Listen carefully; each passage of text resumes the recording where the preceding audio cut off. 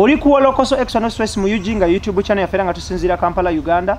Onaku olwalero tugenda kubanga tutunulira Jane n'obulamu bwa Alexmuhangi Comedy Store ne comedy mu ggwanga Uganda. Era nga ebbanga libadde ddene nnyo nga mugamba twagala kuwulira Alexmuhangi ayogera ki agamba ki n'ebintu ebigwa mu kkowerero. Ne gataako muwozi yafaana okulaba nga tutunulira Alexmuhangi ku WOLOKOSO External Stress mu UG. Tusinzidde bugoloobi olunaku olwaleero tumanye ebisingawo. Olambuga macha. Bulungi sebo. Jebaleko. Kale sebo nawe jebale. Muhangi ngogonde engalo. Engalo bwezityo. Nakamanye nti ye mukyaleyo. Katamanyi buli bobo kama ngokola boti. Amatagayika mu ngalo bwegati. Negazigonza. Ate bobo kama toka misa ngalo yo gundi the whole palm. Yeah, just boti ngabo supporting ane buno kati engalo geno kumaliza ngazikoze zitya ngazigona omwana ozisa kwa ebizigo zige byente kwegamba we bityo ente wakama ngentenga mekolu nako nyingi waliwo kati ente zina season waliwo sanga mufamu kati oyine ente bili ze kaze season ya ente bili zo jama amata kati waliwo sanga ngaziri ya bili kati bili yawo byona era buli lunako bo kama. Thank you so much. Buza kumulungi atulaba. Abatulaba muri mutya nange mfunye mwaka kisanenzi jawano kogera ko ku WOLOKOSO banange.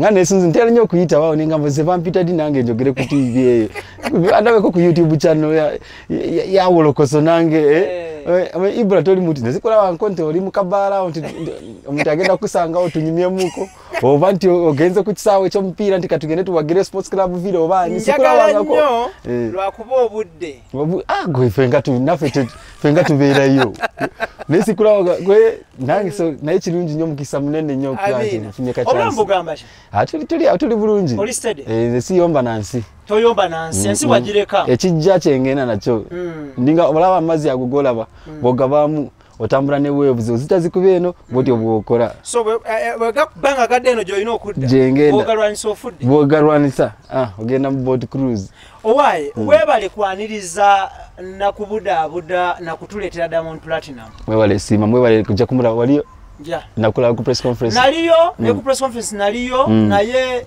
nali mu line nenyiga naye nga nyiga olw'essanyu naye wacho nyiga line yaliwo sawa 10 paka sawa 10 mushonge etandika sawa 2 mwali mu papa nyiga olw'essanyu ekintu ekyo kinsumbwa nnyo agwe iba wazi bwensanga kati otwalanga Diamond abantu bajja sawa 8 ne batuulaawo they were right muuma kati twagulawo sawa 10 line ngevaawo ku gundi we yali ku hall ngegenda paka ku gate sawa ziri 10 shetandika sawa 2 bali batuufu manyo lwaki because at the end of the day tewekwasa ate mu bigambo byonkukotinga wagamba abantu nti gwokolera ku first come first serve yes ate okolera ku budde the earlier the better yes so bali batuufu nali mu line nembeeramu naye at the end of the day nasanyuka n'obudde bwe namala mu line sibujjukira tosobola bujjukira kuba abantu balwaniranga line eyo bwatuuka munda najjuke nebana tena genda ko tezina wera 10 kanura omuntu ngatudaga katunda tufachi that's the thing you see the way I run these events is mbanja gara tutanike in time that twaranze tugenda tandika saa 10 twatandika 10 zenyine 12 banne kuba emu paka 2 banne nevako comedy natandika Diamond yalinyako at 2 minutes past 10 ngaina 2 hours ezo performing as they are performing so buli kimu cyali in line that's how we do saga barita Diamond ne tuva umwendo gwekiro ne batubba naimbe nyimba buli kimu cyali on plan era twach executing abulungi so njaga the chance yisanyo kora abantu nga bali mu line sawa 10 bayomba ngabu naitaona kuita kama nayo wachi mutsimisa line echicha line na bana Uganda bachizaro nayo musi yona nze nagenda ko is the order of the day ate mu America yo ba mu UK it is serious nebo ba mere omuntu akuri mu maso wa muiza wano obera counter ngagwa tusogeno kura ono najja na wayo sente mangu na ebyo tebiri yeri obo ogura kanzari obo ogura ki oba buli wamu osimba line abantu bawo tebagala simba line atenge etambula nno so jala tusunulire ekintu kya Diamond Platinum kino okibala otya okiyiyo otya kati Diamond Platinums ndetanya abayimbi comedy store okukyusa muko ku script abantu bamanyide comedy store bakoshi ba Jose Chameleone Bebe Cool Bobby Wine kati batwagala tugendeko na walala naleta nyo abana Kenya nende tabanyarwanda kirali nani na Jaguar Nameless juaka bona ne bagwayo e Tanzania bali abayimbi basatu bana abamanyi Harmonize, Alikiba, Diamond Platnumz, Mr Nice ye ali wano. So in my network production team tugamba omayibo oleta kati Sauti Sol. Buli omu kyakubuza kiri kimu Diamond omuleta di. Boleta Harmonize oleta Diamond omuleta di. Boleta Alikiba kati boleta da Diamond.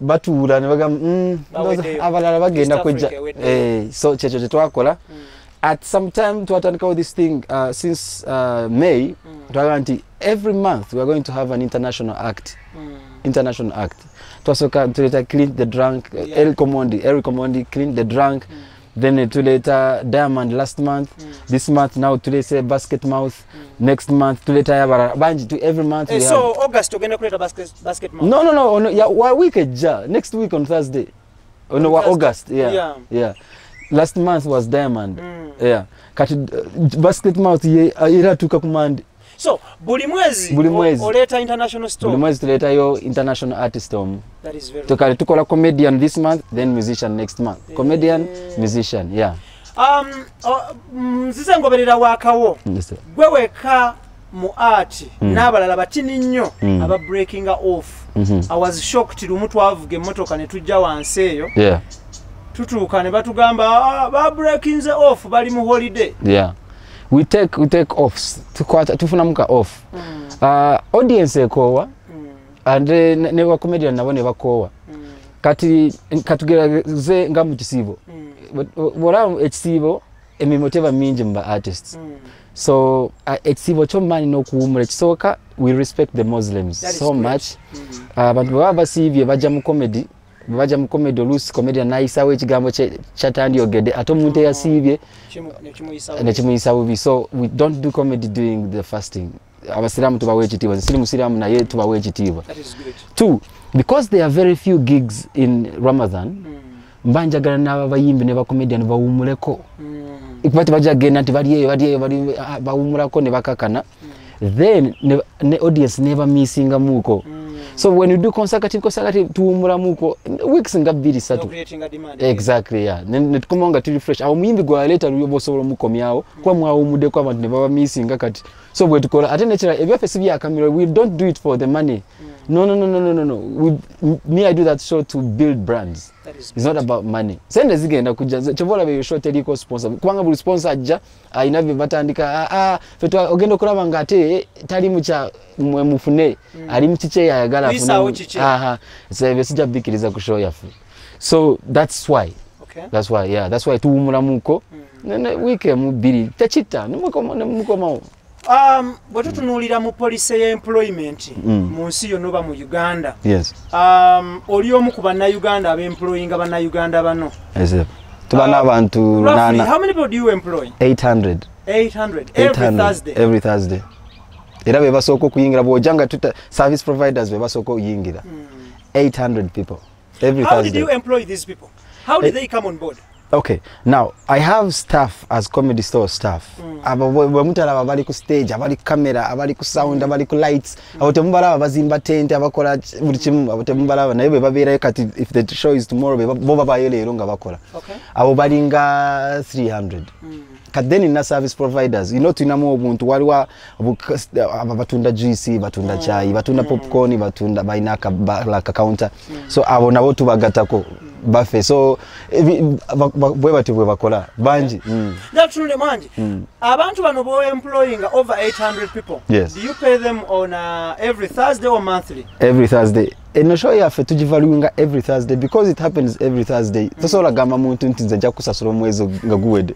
Hateka ta akola atia. Ero ino musasura ife payment yafe. Yeah. Bwentesa nawo ntokolera sente make. Nze nkolera mitwala 5. Zofuna every Thursday. One off. Bwaba takomye oluli. Bwe tokomye ote ziriwo. Akubanja tomubanja. Bwe mbasi koze tomanja. Ero tubera off tugenze off. Mboza ona kukubirako wali wana kukubirako naga mwana lero ndoite twakoze naye nzala ka airtime okuwaka airtime ka mobile money kasindi ka airtime money just now nganze it's a mutual understanding between ya mulimu nebo bato tukoze lwakuna toto ina chomanja ugamuti ati kisasure gato you one of the most social people oli too social mu bayimbi ba socialite abamawulire, because I've never had any wrangle about you in regarding social life. Njagala otuyiseeko mu background y'ovaawa, because eneeyisa yaffe matalinga gye tuva. Simanyi oba kigenda bwe kito naye ndowooza education is very important to someone's life. Olina okuyiga. Like but I was telling my friends nasomanya ebitabo okumanya abatusooka babikolanga bati ebitabo byaba bagaga ba Richard Branson, wali kitabo kya Richard Branson kya nasoma nga defining how life should be. Okay. Nti bwoba okula mu myaka gumu paka myaka 8 abazadde bo balina okuwa choina oba totegeera, you can't make a decision, your parents they decide for you. Bwova ku myaka 8 paka ku myaka 18 you starting to think naye olina okusoma. Buli kyokola kyonna you have to go to school. Oba bakusomesa kati nga nze nasoma woodwork, nensoma technical drawing, nensoma history, science, biology, geography, Kiswahili, Luganda, Lunyankole, Luganda, Lunyoro, Lutolo, Juba, Arabic. I studied everything. Buli kimu nakiyiga naye simanyi siraba nkumutambuuza how the Majimaji rebellion, simanyi how they fought. Naye nabisoma byonna biriwa. Okay. Maybe in the future I will use them. So kati olina okuyiga eyo chance ya kuyiga buli kimu. From 18 to 25 you have to find something to do. Olina okukola emirimu 5, olina okunoonya kyokola wano ne wano ne wano. You have to find something to do in that time. Okiraba. So from 25 to 45 you need to focus on that one thing that you do that is going to make you, like it's going to prepare you, because now graphic and say a kakati emazo kwambuka kati ino kukawansi kati botuka ku 45 you have to find that one thing that you do as a person that does not need your physical presence. Ntoina kubeerawo naye ojja kuba okola nga you're earning. So chobola ba Bebe Cool, Chameleon, Bobby Wine kumagenze mu politics. Kwa graph kati tumacho osobola kubeera babounce ku club batuka ku optimum peak. Exactly. So kati now oyina planning ensi bwetu. Kati why am I giving you this background? Inti eneeyisa mu bantu. Omuntu bwenzije uwone neeyisa bulungi nkujjako kyenjagala. That is good. Bwe neeyisa bubi toja chimpa atenga kyena denkola kyenjagala. It's simple technique that people have failed to understand. Inti ne bweba family ntinze omukyala bwe yeeyisa obulungi agenda okulaba ng'omugulire iPhone X. Naye waliwo olwotuka ne kuduka ng'ogenda gula iPhone X n'ogamba naye teyafumbye jo namugambye afumbye lumonde n'agaana zigenda gimuwa n'ogireka n'ogenda. So eneeyisa, it's a simple thing but it answers every question wherever you are. Owa traffic bw'omusanga ku kkubo owa traffic n'akuyimiriza what pa n'ogamba officer how are you, immediately aba yakyuse dda. Tajja kubanga oli gogagamba ati ate nkoze eki. Idris Lukwago kutumiddeko bamuyisa bubi. Akakodyo kalekamu. Yali yeshangira kuwa traffic n'amuyigiriza etteeka. Bwekityo. So, amuhangi bakuzaalawa ovaawa. Nze banzaala Rukungiri. It's very confusing. My mom is a Muchiga from Kabale. My dad is a Hororo from Rukunjiri. Okay. But Hororo are the guys between Banyankole and Bachiga. Mixed blood. Exactly. So, and then his dad is a Munyankole. So I am in the middle there. I'm confused. But I studied in Kabale. Me, I speak better Ruchiga than most of the Bachiga because in Uganda. In Uganda. No, the problem with katika Uganda wano tosobola kumanya ntono muganda we mawokota ono we Chaddondo ebyo terimu naye Kabale yo kiribwe ekityo nti abakiga abo town ye Kabale tebafana nabo empano tebafana, like the dialects are different. Okay. Yeah. So me, I speak all of them. That is good. Yeah. Tuisako mukusomako natandika the sasoma nasare nayi walugezigezi nyo nayi na muganda wange yasoma nasare nga mulawe yali agenda mu P1 nenga njagenda nawe bamulinda n'agenda nawe P1 yali ansingako obukulu naye nga my time of going to nursery I said that day njagala genda naye kusomera mumuleke even kusomera mwana mumuleke ndoza agenda kudaya asome kati term 1 negwa term 2 term 3 P2 wagenda tuka P6 atonu ngone yasoma nursery atende mu class musinga so alinga yamala obudde so nasomere eyo Nyakina primary school liri eyo Rukungire eyo mukyalo nenvayo nengenda Kigezi high school liri Kabale. Good.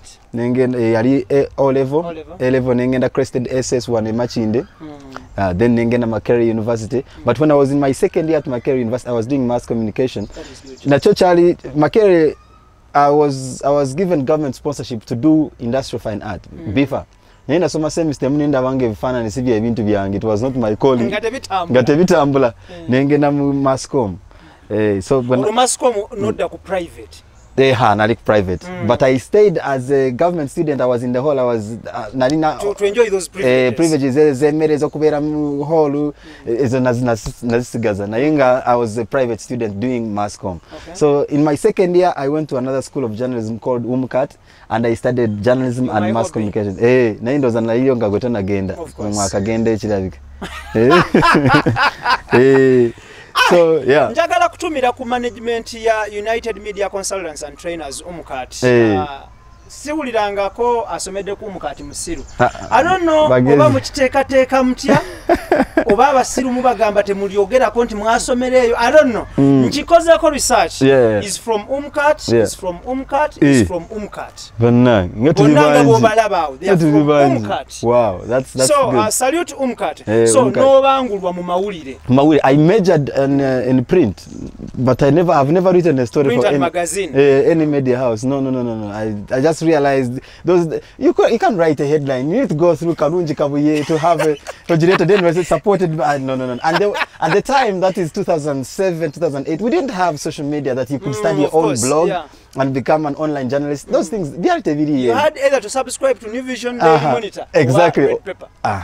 So those were the journalists. So they were practicing. No, at all. I was Uganda for internship. Instead I did radio. Remember, it is the same year. Now I'm in second year. I started here at UMCAT. So I graduated in the same year. So when I was finishing the degree, I was finishing the diploma in journalism and mass communication. So here I was majoring in radio. So I did my internship this side at Capital Radio. Then after I went to, I was offered a job at Vision Radio in IBRAH. 94 point something. The owner came to the faculty and said, I want the best student who speaks Runyankore. And I was the guy there, and they took, because we had our campus FM there that I was working on, so I went like so that. So Bogenda ku Vision FM Mbarara, watukira ku payroll. Natukira ku payroll, nalista. I knew how to edit. I knew how to use computers, voicing. Editing. Yeah, and at the time I became a voice for MTN. Now I'm telling you how I came back to Kampala now. So I became a voice for MTN Uganda in Western Uganda. I speak very good Runyankore. Like no wonder you told me at the beginning. Yes. When I find a Munyankole, you can't speak. If I find a Muhima, you think I'm a Muhima. If I find a Mchiga, you think like from how you speak, it changes directly. So automatically it changes. So now, because I was the voice, I used to come to Fenon to voice for MTN. They used to do the adverts. So I would come to do voices for Nyankore Chiga for MTN here in Kampala. So when Benon was leaving, Steve Jane asked him, so who do you think is going to replace you here? Benon was going to the US. Was the producer there. He said, Alex knows how to edit and how to... So he's a good replacement. Yeah, and that's how I joined Fenon now. Yeah. Njagala tuddeyo ko mabega katini nnyo. Tutunulia first salary yo ku Vision FM. It was 450,000. Wazikola much? Wabula sikyajukira. Kubanga remember I had been on a hustle. In Kampala. So zatuko ina enyonta ya sente nga simanyi. Naye nzijukira waliwo omusajja omu yampa TV nga nina ogisasula after like 12 months. Nagamba kuwadde TV zino eza box ozijukira. Agiteeka mu room yo obeere ng'olaba TV. Kati ebintu bya radio bimanyi. Nakolanga breakfast show, nakolanga no dikaniyo. Nga okeera ku macha n'okola from 6 up to 10. So I was just useless. It was boring me. To me, I want challenges. I don't like things that keep me in one place. So when I got this offer at Fenon, the Fenon boss was friends with the Vision FM boss, Mr. Kafoko. So me, I just told Mr. Kafoko, you talk to this guy. Agatha. Exactly. Yeah, I told him, talk to this guy. He's giving me a job and he's paying me 800,000. They talked on the phone and the guys came and said, I know you're my best presenter here, but it's okay. You go and work. I was in Kampala now. He was a good boss. Yeah, he was a good boss. He's always been a good boss. Even when I go to the US, he now lives in the US. I find him, he's still a boss. He's still a jamu kuyambe. So yeah, he's one of the guys that Wasomera Chigezi High School your O level. Yes. Tutunulire your first day in Kampala. My first day in Kampala. Okay, najjanga mu Kampala muno. Abazadde bange bakoleranga mu Kampala. My dad used to work here. We had a home. My mom used to work at Meme, the UEB then. So we lived in Kololo. My dad used to work at Kachira Sugar Works. Yeah, he had a big job. So not Janga. So Kampala was too usual. It was too usual. Now yes, still I can't remember the days and go Gatomani Kampala. Jezi na kwezongo lifala oti agenda Kampala road kuba agenda kuja kugundi. So Kampala nali mumanyi muko mutondo ngasi mungi. Njagala otuzeyo ko wali ku campus life. Campus life ene yakuyise eti Makerere, one of the greatest institutions in Africa. Yeah. A big university in Africa. Yeah. University manyikiddwa okusomesa obulungi n'abaana okubeera ne liberty nnyingi byonna ebirina. University yakuyise eti? Now university yampisa bwete. When I joined university zenatandika kukola nga ndi mu senior 4 VAC. When I did the last paper like this twalinya bus ngetuteka ku National Theatre wali. Nenge enkira na government mizengenza kunonyo mulimu ngenda kunonyo mulimu e Kampala. No nzo genda college and I used to be very short, very small. I was young. Nagenda senior 4 VAC like a day after the last paper. Nemfuna kalimu waliwe bara balita City Bar and Restaurant. That is opposite Orient Bank around there. Exactly. Ujimanyi before opposite Crown House actually. Yeah. Yes. So now that's where my first job was. So what are you going to do, you young boy? I can clean, I can do anything. Well, I was very small. Yeah. What can you do? I can do, but I used to speak better English than many of the guys. So I went into Nemfuka waiter. In like 3 months, Nemfuka barman. So when I didn't get senior 5 crested, my boss you'll come at 5 p.m. and work. It's okay. Go and work somewhere saa 10 wali exempted jango kole so nali mbaranga waiter nga barman so I would come at 5 and do my job. I was so respected at school because I was working. You had money upkeep. Vakororo kumachasa 12 nempita mpaka niya taxi soka tutekanga ku embassy ya US embassy ya Machindawo awo notambula wawe ruwafu boat notuka crested no ita kumese bado twakolangana. I think it was very nice for me. Olwegulonga nkomo nyaka boda nkanteka ku City Bar ntandiko kuchapa abasomesa nga bonyiza kusomera nga matogera kuddamu kulya banja kukundi kati kugandi ku City Bar kati okugenda ku campus ku City Bar wakolanga waliwo nabasomesa bajja ne banywiranga nga kusomero ate okufuna irinyanga gamba jangu kuvula leto mchala we mbawera nga bajja ne bali emmere nga yakabi katawo nkozo omukwano nawo ekitegeera nali sharp nyo wende ekyo kyakuyambako okufuna ku maxi ku maxi in school. Njagalo gende crested nekati obuze. Any paper that I offered, I was doing deg fine art. No one ever beat me. Maybe fine art webanko waliwo mwana wanga kuba fine art. Na ye you could not beat me. And people used to wonder, oh nakora tasoma na ya tusinga ati. Nze I will tell you this. Buli paper je nakola nga you can't win me. So the whole school knew. I had something I would somesa baba somesa. Si wandika notes. Njagala njige byosomesa. Nebo obo wandika I just note a few things. That's me. Nga si wandika notes. So you take a few notes. Yes, a few notes ekigambo kyenda and this is the keyword, this is the keyword, this is the keyword. And sidda mukusoma notes nga biri wano. Bantu bwena somanze. So mkusomero buli omu yali anjagala because I was very sharp. I was very sharp in class. I was very smart. No wonder wagenda ku government. Nagenda government. Nagenda government atenga bampadde industrial fine arts. So ngana industry fine art bifa nasomera semester Muhangi muzalwa abana bameka tudi abana ngate babogera twali banji bagenda beyongere nakuzinonga nawe bachayongera te bafana na bamuzeyi munange bagenda na beyongere naye katika abe twakula nabo okay twakula family nze twakula abana nga 13. That is good. 13 nga the 3 of us are boys nze nakula as like the last born. Now my actual dad and my actual mom we are 4 kids. Dad and mom we are 4, but these others on mwana wa koja, mwana wa auntie, mwana wa akulide waka tumuzomeseza. But we found out about those things later and golinga musini ya 4.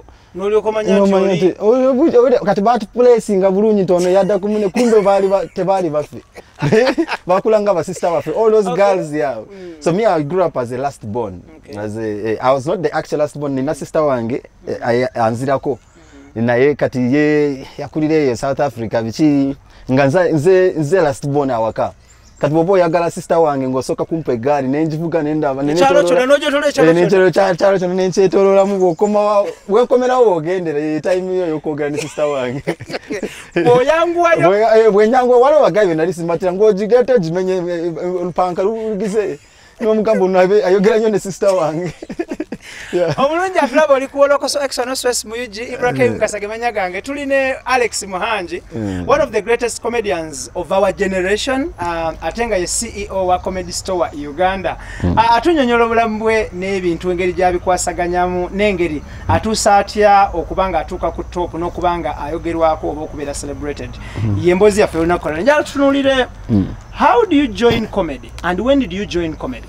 Okay, now when I was, I think, in third year, no, at the Fenon time, I used to work at Fenon, but at the time I used to go to campus. So one day I'm coming, I would wake up in the morning, open up. We mara kugula studio, everyone in industrial area. Katinga Twitter, ukula bonita, no weta ku Grand Imperial, no genda ku City Square bote, nensala went and ngenda mu campus. So around 8 a.m. ngampita kula bonita, people were lining up.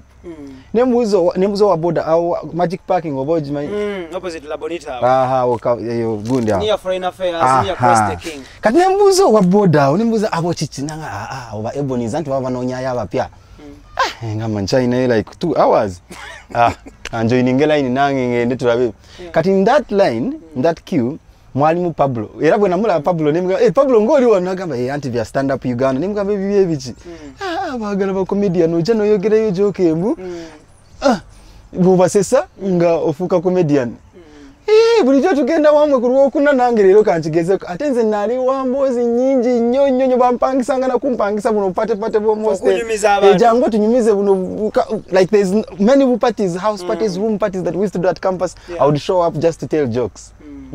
So ninga just joke 30 seconds nenetereza nali muline na ye Pablo yasoka nali wakubiri nenyingira abazungu basatu la bonita twali kula bonita pya tutebeze joke mtu we lock joke nenji bakuba na bakuba ka joke awo kali kagundi ka bank yesterday I lost my ATM. I went to this bank in Lugogo, the line was too much. Then I was reading a newspaper, I saw this bank, they said you don't queue up, they don't need all these papers for this. So I went there in Nakasero. Then when I reached there and he said, what do you want? I said, I want to open up an account. And then the woman laughs and says, this is not that kind of bank, this is Nakasero Blood Bank. So I was never seka. I was joke yange ya soka professional. I was baseka kata unabakuera which papracha green, batu wange papracha green. Katwali abantu nga 5,000. I didn't know even the other people who came over Salvador baja luvanyuma nze bangamba koma wencha saa mukaga. Ningen okoma wencha nda tuli abantu luko. So that day you didn't go to school?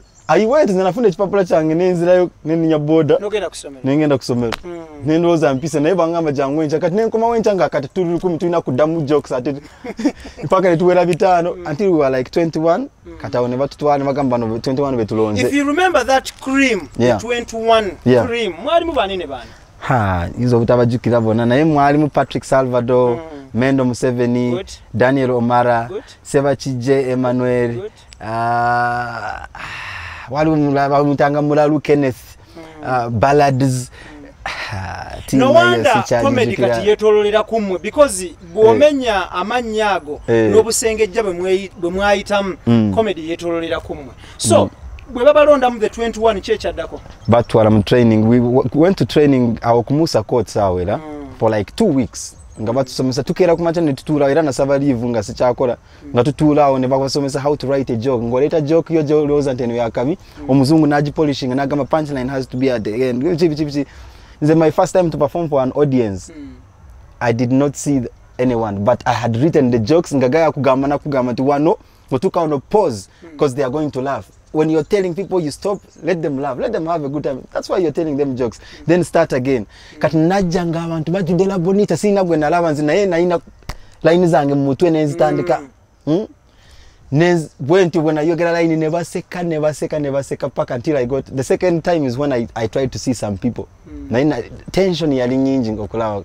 So I was not training okuandika jokes, but training how to differentiate between a funny story and a joke. Okay. Yeah. So those 2 weeks were very, very important in our careers, because if you did not go through something like that, that's why I respect people like MC Mariachi or Madat and Chico, how they come and they learn the art by themselves. No one has told you how to write. Credit. Maybe he has seen from a stand-up comedian, but still, you needed that history. Right now in Basomesa, right now I sit with them, these duos, Nemagamba, Snake and Zoro, Madat and Chico. Don't just meet on Tuesday to a meeting at Wakubiri. Then you don't, you need to have, like I tell them how jokes are written. You get a topic, we are going to write. Because And now they are on point, because now they know how to write a joke, how to execute it, how you're a duo, you should not fight for a word. Onoka you get a better setup, go you get a punchline. My Eda Wawasanga, but duo comedians, whenever one are hitting a punchline, joke never. Like I show them all the time. I even keep reminding them of how it is to write a joke, because if someone doesn't remind you, of course. Yeah. Okay. Mubera no muzungu yokumosa koti, muita mu drills, writing jokes, whatever. Chakwa chitia. Kati awo twamala netugenda ka stand up competition netandike yaddala. Audience, we went to La Bonita. We did it for like 3 weeks, no, for like 2 weeks. Nga from the 21 fena tukola lunaku lumu batu groupinga. Tukola lunaku lumu ne muvamu nga bajjamu, if you are not nice, abe mchivi ali judge noyo muzungu over and who else I can't remember, but nga basengeja ne tusigala batano. Mu batano abo ani nani tumenyere kumanya? Daniel Omara, good. Patrick Salvador, good. Alexmuhangi, good. Pablo, good. Mendo Museveni. That is good. Tuli batano kati. Mtu ali mukaga kwaliko ne Emma Sebachije. Good. So kati competition nezero nga kwao batano. Ngabona waino kuvamo mu ne kumwe na kukulim. Jukira mwatandika over 500 people? Twatandika over 5,000. 5,000 people? Yeah. So kati musigadde abantu batano mukaga. Bagala ko omuntu omu yaino kuwangula. So yawangula yali Pablo. That is good. Yeah. Wali wa kumeka? Ze nali wa kuna. Nali wa kuna. Kwadako Omara. Ne kudako Mendo. Good. Then Salvador. Mendo ne Salvador sijukira bulungi. Na ye one of those fell behind me. The way it works, it was weird because we were in groups of 2. So you couldn't send nali wa kuna oba nali wa kumeka. Bali basatu wano ngabajjako ate the problem is the chance jako that day. Naina comedy naina joke yange nga nungi naye nga punchline zija after 30 seconds katoma yo cha building time nekola ti nga punchline ndona jikuba na wira bubine magamba teka gwa wadasinga okuandika gwa wadasinga comedy to gwa mumanyi njagala tutunulira oyita mu mbere eno yonna. Yeah.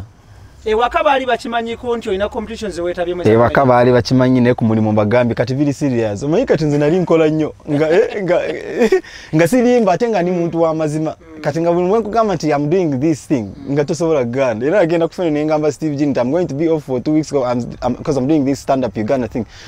It's okay. We call an interview if you want to come in the evening or from the time, it's okay. So it was fine. Okay, after the competitions, Chimuli Pablo azuwangude. Checha dako. Katia, netugamba tutandikewo show yafe. Fact we have been trained katugenda kukola chituno kukola comedy. You must put it into practice. Exactly. Omuzungu natugamba you need to start up a comedy club. Don't just stop. Kati wali wao omutake ku ifendi zao Centenary Park. Tugenda yao netuminyumiza tuagala kola yao night bichichi nagamba muje tulabe.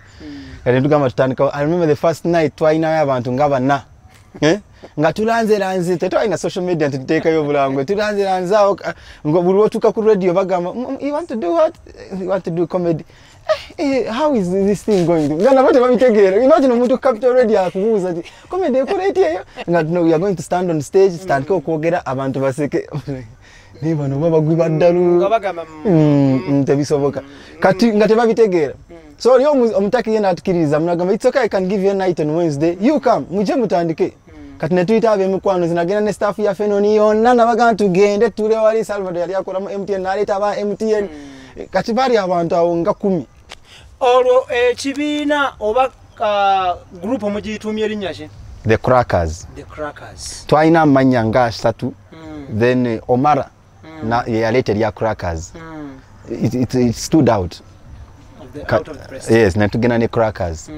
kati crackers ne tutandika okukola ku Ifendi's weekend ne tukola abantu bali batono next week ne bajja ne tufuna ya wa wine wano ekabalagara na tuwa wine nagamba buli ayingira anya wine wa bwerere abantu nte wali wine wa bwerere ate ngolaba ne comedy ebintu ebyo tebisesanze mbina kute bye twayogeranga byali tebisesa kwa byali tebirimu sikulimba zembira banenga ate nga abantu baseka mbira banze mbina kute nabija ne kute nembiza kati ku CD twalina obutepu butono mu cameras we twa recording anga DV cam obo DV cam kati mbambira nenga ate nga abantu baseka kwa tekyaliwo nekugwe tebisesa ebyo tusala nabyogera kati nti abantu baseke kuba the audiences grow with the comedy that's all omuntu bwavamu namara wiki 3 ngata performing to come back you struggle tabasanga audience is ahead of the people so you have to surprise them.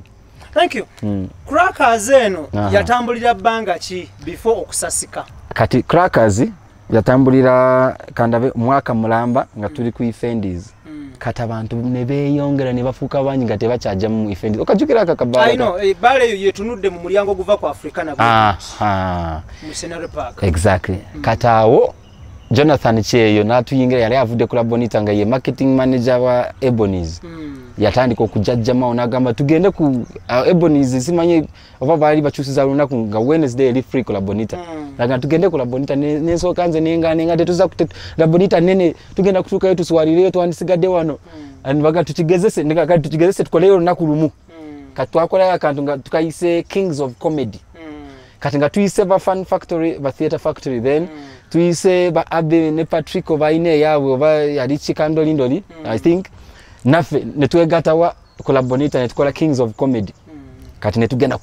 kula Bonita fena nejura kati netumanya next week tetudayeri ntugamba omutake nayomba I trusted you I was paying you my money ngatu 15 bambe buli omu yamuwanga 15 kati nze naina muko kasente kati bana linkola ne salva nga fetu gala transport watu 15 tuongeza ku 15 abana ntubawa ne bagenda kati nayomba bambe naine munyonyo ne mugamba we are young kids the audience has become big maybe we are going to come and do some shows for you but now to like kwa bono gana ne tugende we shall become enemies atete twagala mparana nakiriza even now he's still my friend he's around now in Entebbe so ne tugenda kula Bonita kati la Bonita awo buli omu yajira twalina ba sponsor nga 10 buli omu nga kati comedy yeriwo tuli kula Bonita bajise kati NTV Neja waliwo omwami bamwitanga walaga bambe James yafa yatutwala ku TV nagamba eno show ngenda jita mic check tugenda jiteka ku NTV natwala bamba natusa ku NTV kati mic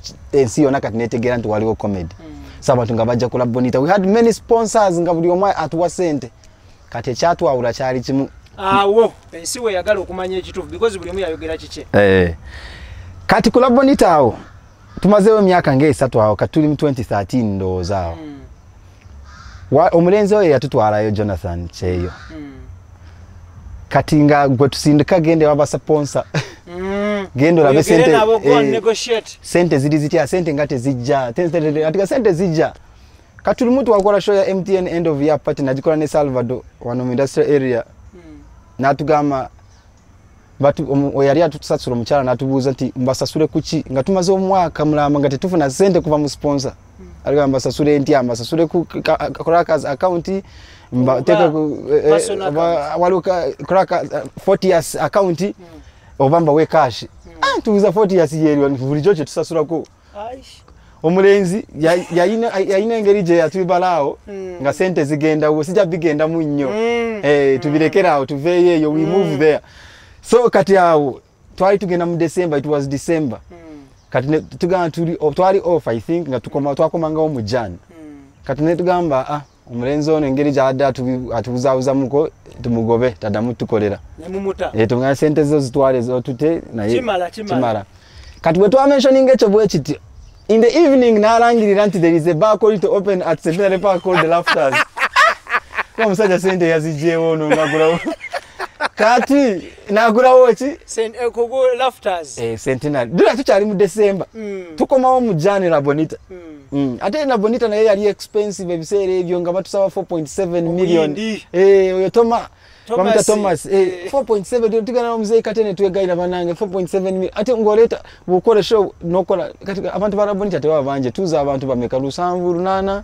8 biti si banji nnyo kati no muntu nakuchako 4.7 million every Wednesday oyina okusasula ko ba comedian oyina ate obutewe bweyongera mu bugabana oyisasule ko muyimbi biserebe twatandise kuleta bitamuko ku bayimbi nga it does not make business sense gwategese ogenda kuvaawo na mitwala 5 olusi nga vete tufuna nze Salvador naye nga abaana bona bafunye so kati kijamu cha sponsor ngisende za sponsor tetazifuna kati tukamba tuumulete kati wetu awo wetu December yagenda kugwa nga lafters bagizimbe zimbye da omusajja utamuka ntoda mukola nafe nazimba lafters zao tukali kuna balusisira lwambuka tukamba omusajja no sente yazijewo kumba omusajja sente ndo yali azina simanyi kati mufe nagamba mu Prince Emma Dolibondo oba nani nabagamba mwemba wade shares ku lafters kati eri kola bonita bakoze batya bavuddeyo abo ne babaawukanako ne bajja ku lafters kati fene tusigala nga twatandika Jan nga bakola nabo ku lwokusatu bali ku lafters bakola kati awo lwokusatu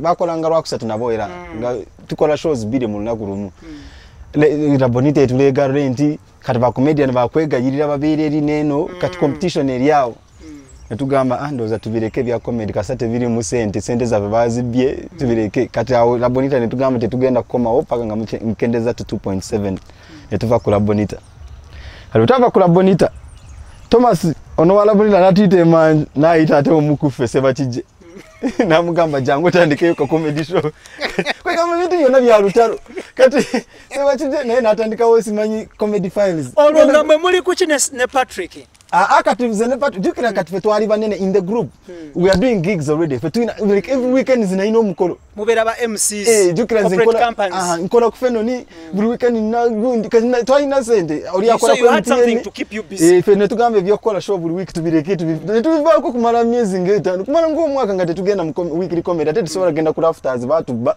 ne bagenda kati sponsor omu najja natugamba nina sente aba Pepsi na sente zengendo kukola naye njagala mujje mu organizing kati bya lafters byali bitandise okugana awo nga nabyo biringe ebiganye kana munegata kwa aba lafters mujje wempanana tumutandika okukola tukole tujabba sponsorship. That was Jeff Jeff yes yali Jeff yoyo wa Pepsi naturawo ku they used to sit ad agency yali Kololo Fireworks yes kati ne batuita it was like a reunion ne batu uniting and baita ne Jonathan the tour imparana ya mwerichi fe tuli ba sponsor we've been with him for a long time tuogere to Pepsi ne teka musente ne tudaiwa ku lafters now katubega seko kati baba wa shares Jonathan yaba wa shares nkujira kati tugenda ku lafters we twagenda ku lafters nengamba mwami Jonathan interview watukola luli olwo mugamba mu luzungu lukigo balusoga namugamba mu lusoga lyali asinga okutegeera olusoga naye mugamba kati sebo tukomyewo ku lafters nze signatory nze ne Salvador company yaffe gwe lafters kibaala bwoba tokkiriza tetukola nagamba it's okay nze ngenda sigaza baala lyange mwe muje mukole comedy registering a company mpya kati tekyali Mike Cheki tekyali Crackers mukola kintu kipya etija jazz comedy Uganda nenkyusa ne concept nenga tulete band yesoka ba MciBrah basoke bakube ekyo kino concept nekyuka lafters netandika buto kati MciBrah tanchiko ba joining rawo that is good MciBrah tanchiko ne bajja mariachi najja bavude ku La Bonita bali bakyali ku comedy files naye bajize kati netandika buto katukola comedy kati nga twogera nga babade kati netukola jazz comedy mu falling out muti again nkujira netukola kati jukira ziri sente ziri tukoze chabaluma aziri twaziva kwezedda kati zino mpya zinaza sponsors new chapter kati feva signatories buli sente jazz ne Salvador feva signing awali nezifuma you accountable fetu sasula buli mugame kati lumu sente zari zijja milioni 2.5 zile zitwali tukoledeze ziva mu Pepsi 2.5 twazisigninga kati netugenda awo ku Fireworks ne Jeff ne tutula n'okutuula awo ne baga sente zijja batu waneno bagita EFT kati zigenda ku banka kwenyino ziraba zijja ku macha zigenda kubeerawo transfer has been made it was nakubira bagayi nenkubira badoli bonda nenkuba bagenda sente zino zinabagamba zikoze zitya zengedde buli gwe babanja tewali agenda okufuna sente wansi wa milioni 2 buli omu nga yakubye njagala kola plan ya buli muntu bamada tanjiko twagala gula moto koma ife tobera mukono basi doli bondo nze manya ntese njagala kusasura ndandro da manja myeze meka kapare nga okitegera buli omu naacha mukawo natuka nengamba lero lwalina lwakusatu nenga lero sigena na basa sura mwena muindeza di tomorrow ezencha ate mbetaga wano sawa nyezo okumacha koro twakora comedy yao kulafuta abantu bagamba no ba comedian ngategwa abantu ngabaseka kumbe mumanyi mwe chama cha mutima sende zijja kati neneva kanesi munenji jako omanyi nayi kama kabanonye muko katono kwa sente ngenda wali ku stand chat tusayininge ne Salvador yasura sayinize ku party yenge yange yesigaddewo katavuze nani kalina ka check brief yani okusanira wali nteke ko sente zikole zitya zifurume ndi waka sawa mukaga waliwo mukazi yali handling check account yafe wali nemukubira waliwo sente zijjawo mbulira bwe ziba zigenzeko kuba nokusasura abana bali abana bote bagenda na wakabanywa bunyuko lafuta bakabudde kumacha sente zijja tunogenda nazo tugule batude ku lafuta balinze sente kati nemukubira gwokubira mugango naga sente zibawa nemugawo ziba mu crown beverages nagamba kati yagenda yaga sente mekane mugama bilioni 2.5 ina transfer genda ba evude ku crown beverages ku account yabwe naye ndabe genze ku 40 years narwala muko omusijja nimugambe genze ngosulawa nani nsure inajera nganaje mpangisa mukazigwe yo najere no zirikira mu muzigo kube simu bano bagamba otusewa nani ngamazo kuna mwana nagama sende zigeze kwa account yapo simanyiza agenda kozitya nezide simu nakubira ngamukubira Jonathan eyita kumbe nagenda kura omusajja ya posting zeda sawa 5 zo kumachanga linyenyonya agenda Dubai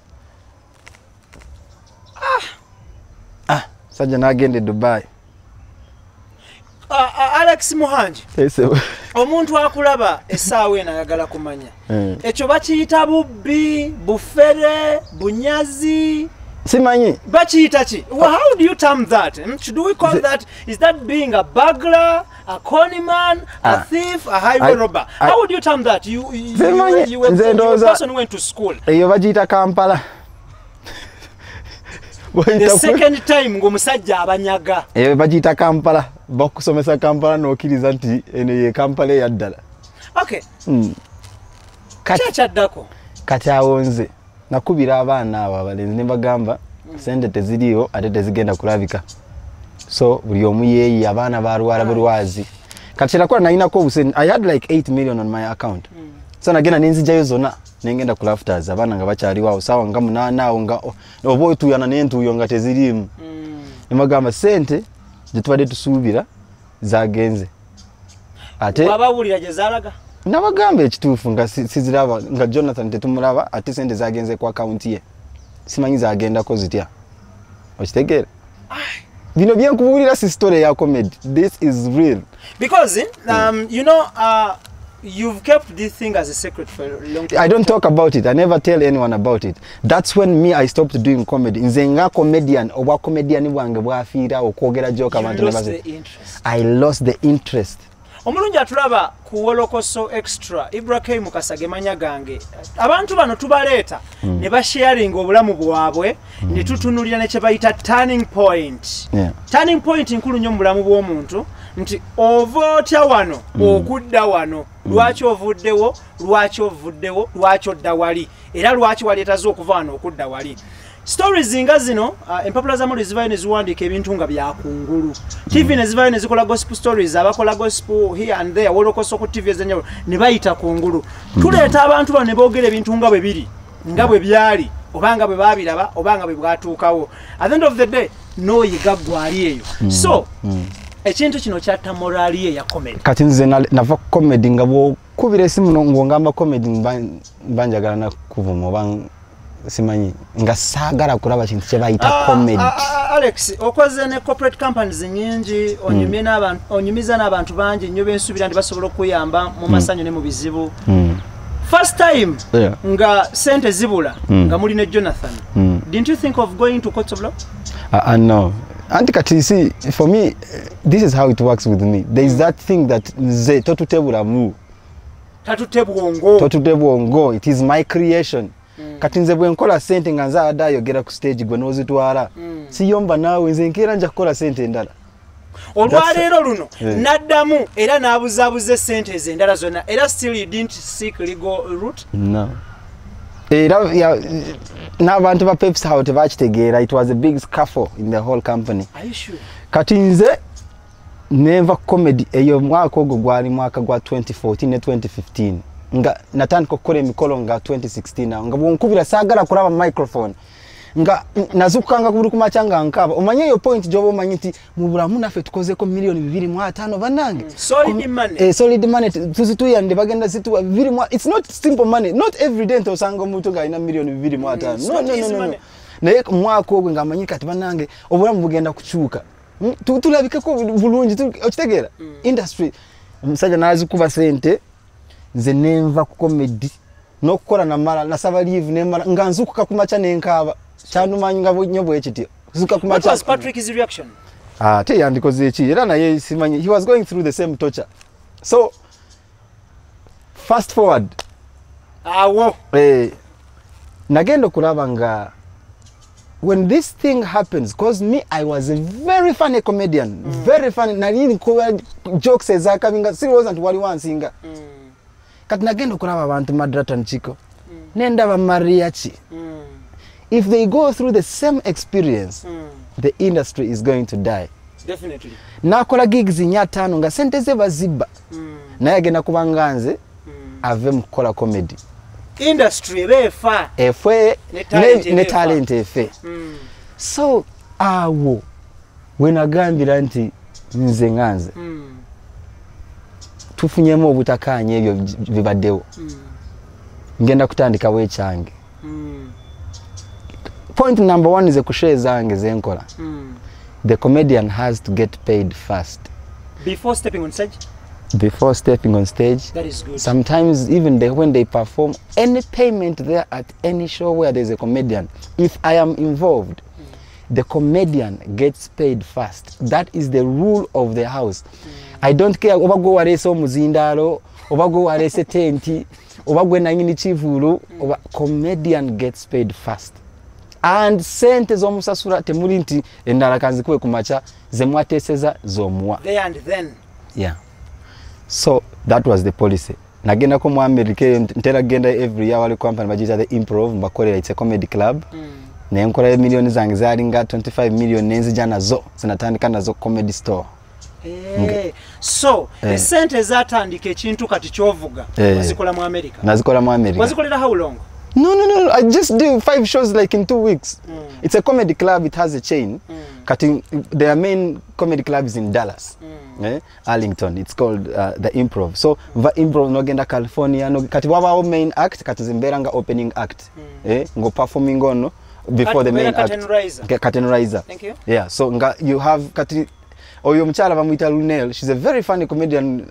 She's a movie actress. She's kati naina that time ngam opening ira. The first night we were performing na yali chala banko comedian kuva mu Africa yane unya nyonyo yalinga comeback yange ninga company ko comedy nkubeba na America bakirize. So it was short. So we sold those like 3 shows in the night. Kati abantu ne bajura tudamusawo like in America yo we musimbala ine mba banji bagamurinde ko it is full. Tugenda it has been sold out. Let's do another show after. So you start exactly 5 to 7 2 hours. Nemufuruma abara nebaja 7 to 9 baba chaliyo mufuruma nemudamu actors the presenters you do the same thing but performers comedians odamu content go wako na the audience changes. So twaselinga 3 shows that one night nagamba I want to go with this guy on my tour. So netkola California, netkola San Francisco, netkola Newark. They were like 5 nakola 25 million nenkoma we Kampala ne ekirozo ne kijja nga kantandikewo comedy.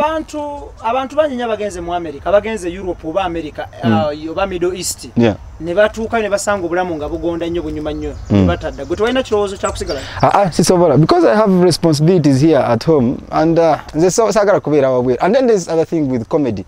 Kati nze bwengenda katugambe ndi UK, Australia, I might even live now nga tebampise. Ne wentuka bwentinga New York or let's say the state yona jengenda mu UK, I walk to the comedy club in the morning and tell them I'm a comedian. I want to perform here and you will pay me. Then they ask you, what's your name? I tell them, my name is Alexmuhangi. Google me. They Google you. See where to say. They Google you. They call you back in like 30 minutes. Say, so what time do you want? Can you come? How much do you charge? That's how it works. Comedy works like that. So they kati nsobola kuva neni nyenye ngenda Japan. Tuka comedy club nimagamba me comedian. Google me. Akola what na Alexmuhangi agamba, hey, we need this guy. Waka na yika. Kati wala wako agamba. So how many minutes? How much do you charge? No call center, no genda or about. So I don't have to live there to make that money. Thank you. Yeah. Okoma we Kampala okola comedy store. Yeah. Katinenta nika comedy store. I wanted it different. I wanted it out of town. Sigenda kuyomba na bantu ba Kampala. Sigenda kuyomba na lunaku lwa Wednesday lwa lafters. Kangende Bukoto. Yeah, Diners Lounge. Diners Lounge. Nengenda ku Diners nentandika night yange. Nayenga bwe nkugambi. Ngaba comedian tuze omukomu. Obabulirira. Osaba sente mekasebo. Ngenda tandika comedy yange. Zoyagala zenkuwa oroza go sana meka. Mukulaba okuko. Okuko sana mitwala na, sana mitwala 2 ngoroza fa abasoroza kumyango tunazikola. Nagamba kati nagamba kati kale mpa ya satu.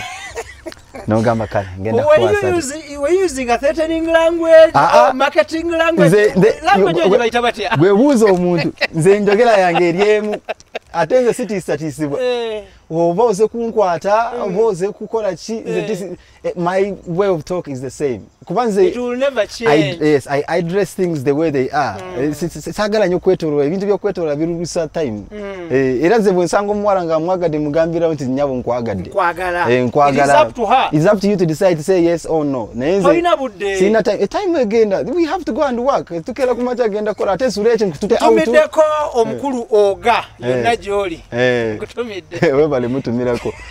So kati nenkoma wano nentura ne ba comedian bonna omukomu basoka kuzala ne bagamba na yani agenda okulabira comedy ebukoto nabyo na comedy wa Kampala abantu baveri ebungoloza bagenda kujeyo ntino kola comedy nenganze ngenda katanika wano nentuka ne kubale eryo ne bagamba ngenda kukola wano comedy bwe wakuna ne basekane basoka kugana kati comedy oloza abantu bagenda kuveri baje abantu bagenda kola afters kola ba comedy say no nimagamba nze kino change nze chensaba mumpe just space, give me space and time nze ngenda kusasula bani ba comedian ebali ngate fine kama mfune usente butono bwe mumpa kwa abantu bagenda kuba banji mumpe milioni ngemu nzongere kuzembera sasula to solve some things ninayo stage ninayo ebichi sound bagamba kale kati kigezese the first night netulangalanga mwawo funa ya abantu ngana ne bajjane batukakafo kali katono nkalinga wano ne batula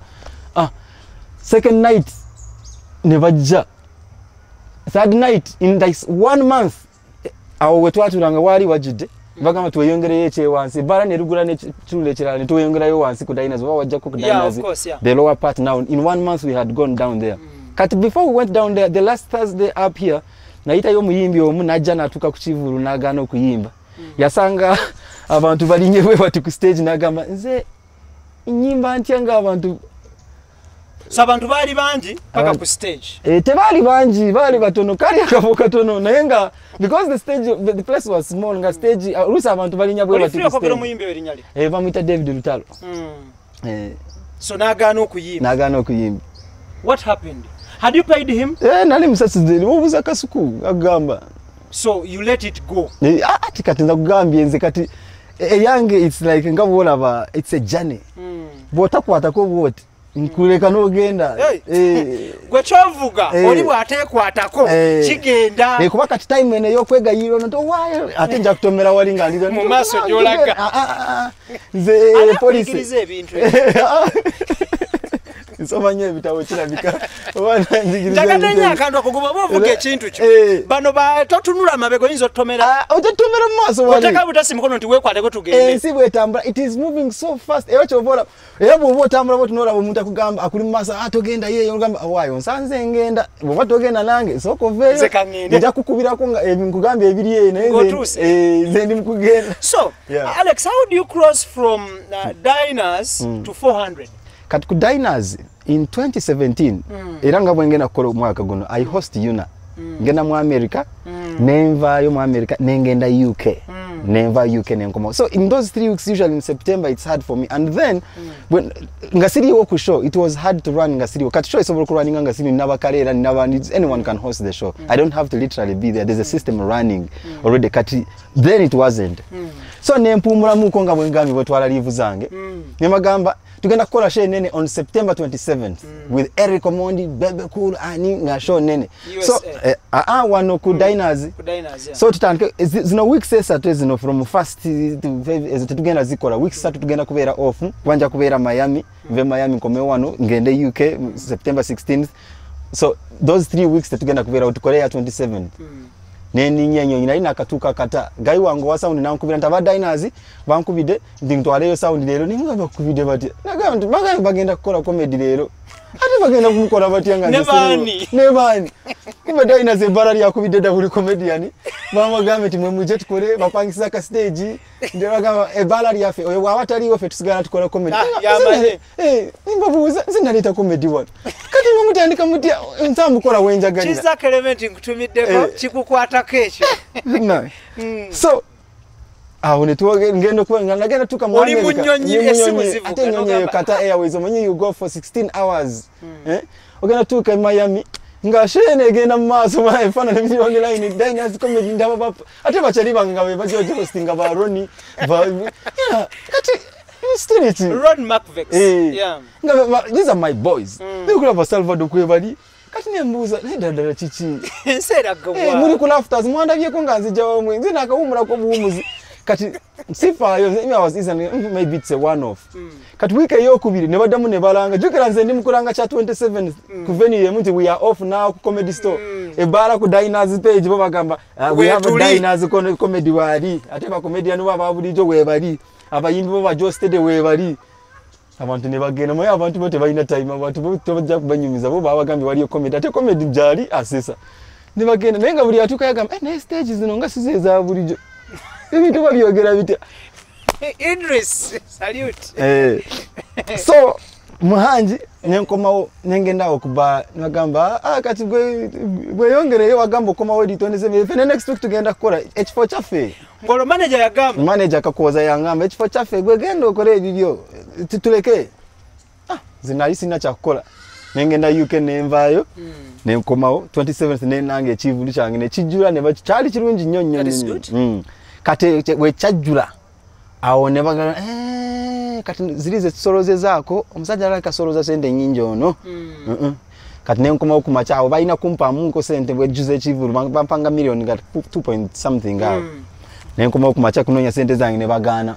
ngamba omanyi kati twakutadde this is our bar twagala kwekolera comedy ono gwegenda weyi bagamba kati metugenda kigezesa lwaffe gwegenda weyi oba ogendo tumanyi oba ofa genda kati mbabuza ate kati nze night yali yange ya comedy kati mwe bara nogamba afe fenge bara tusazeewo tugenda kukola comedy owaffe nange taba mubi nempandika ka poster a comedy store looking for a new home but nibagamba te new home ete ninga ate no bangobye kati bachali bange be bakolayo kati ne mara weeks bilinga nenda gena ngamba gamba manager nizena leta comedy mu Bukoto wano so chiteke olunako lwokuna lwali lwange ekitegeza bwe nakola comedy nja mukola mu Bukoto era ku lwokuna era uja kuba lwange yakuddamu kibo mu bagamba gwe tufagenda kola ebibyo fe kati fa bakole gwe tufayo genda kola ebibyo kati ze mukuva mu diners nava mu ngebya comedy kati vintamide dala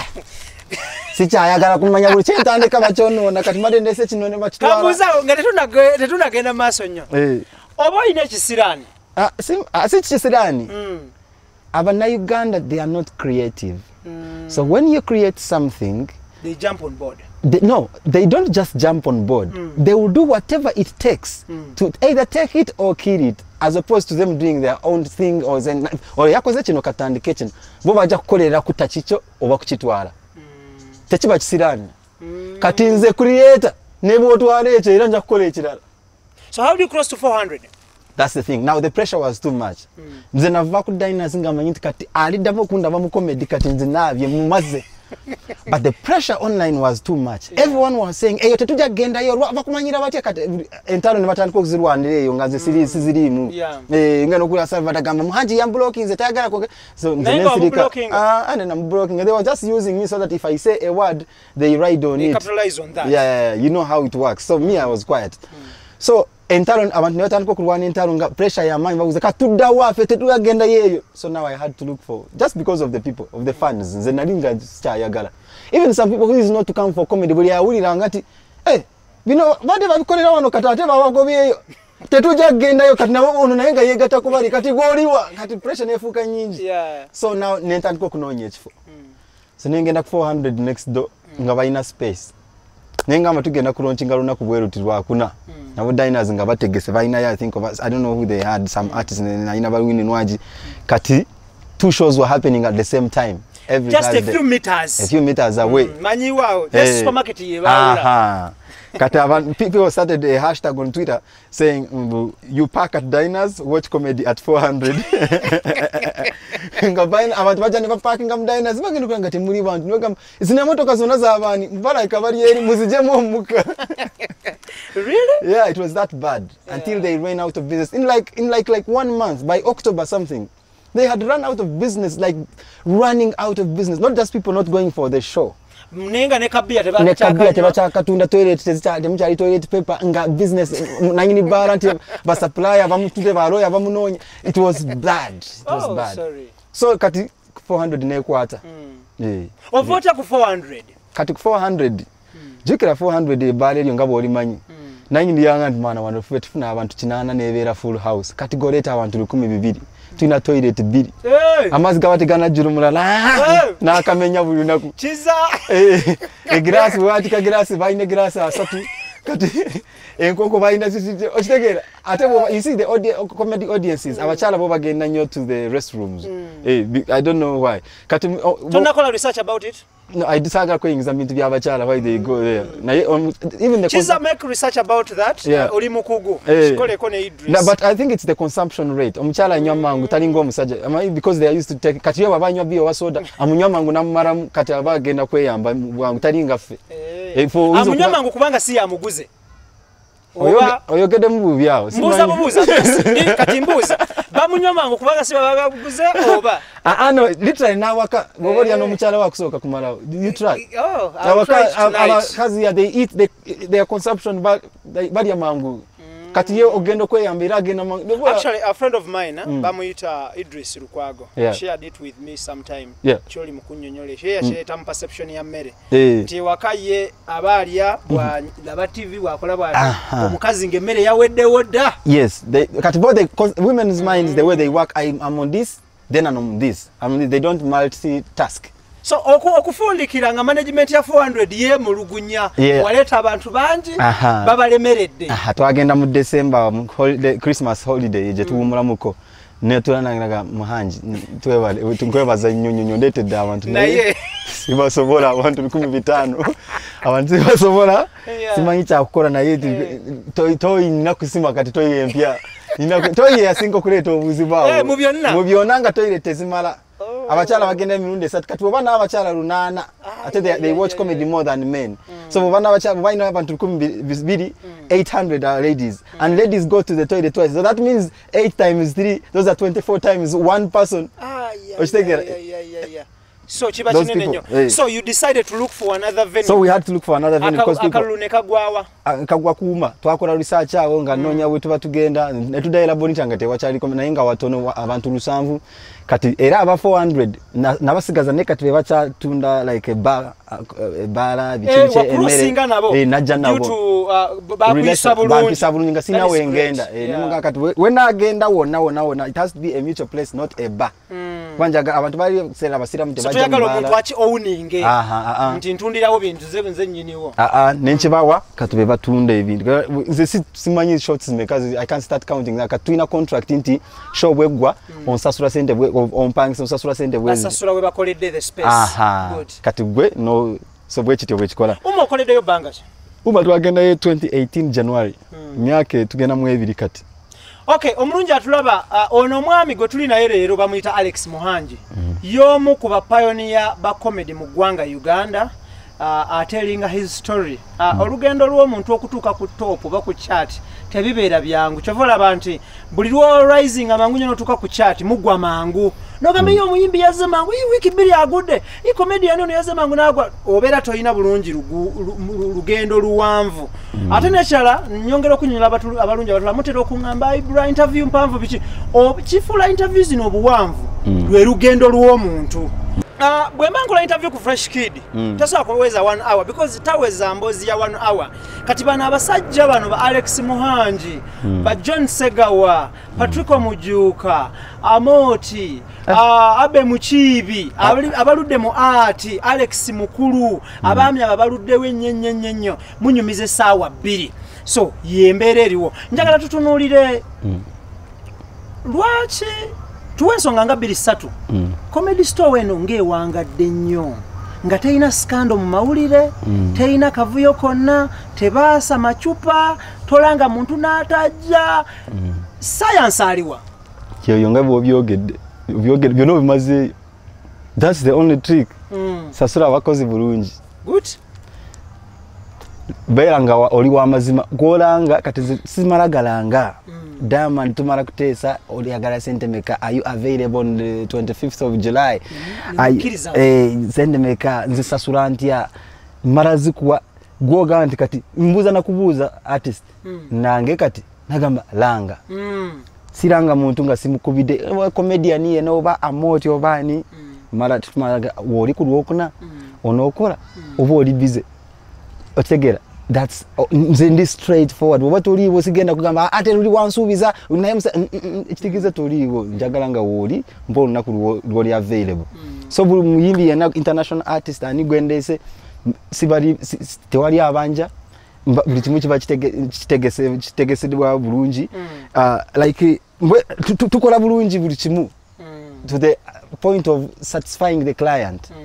Client waffe aliati awulide bulungi atudde bulungi ate ba client waffe sibe bali nti I had a rumor someone yanyumiza kunze it was a rumor nga akinyumiza but ye yali ku scene nti waliwo comedy someone yajja nakugamba adabolinge center ajja omuntu ku meza n'omugamba nti gwe kanzikuwa ogende ewaka ebyo mbikola tugwe gusose ebyo mbikola nti yali agamba omuntu aveewo nga yamusoose okutuulawo banga okolera ku first come first serve n'omugamba nti ono yakusooseewo naye gwe ayagala omugjawo kankuwe buwi ssente gwe ogende bugenza how do you see nze mbikola ne bwe nga si ku comedy nkuwa ssente saagala I don't like this thing of disrespecting someone.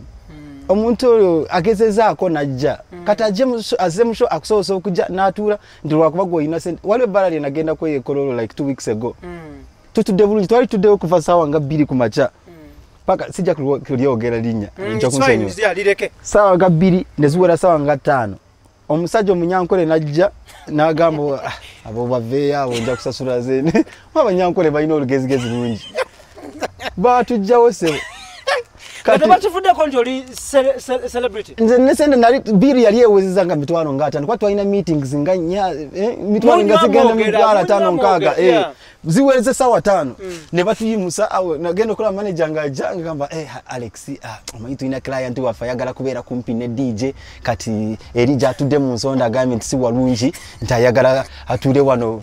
Nze nagamba bugambi manager nti tofaayo leta waiter tuyambe kuba twalina ebyokunywa bingi n'ebyokulya ku meza leta waiter batuyambeko obwoyagala tutuuza wona ebbala siri yaffe it's okay ne tugenda ebyo bibaawo all the time twatuula walala naye kati bwe twamala otuula endooza ne barealizing nga tebakozemu ensobi kuba ndooza omunyankole yayagala kulaga just nti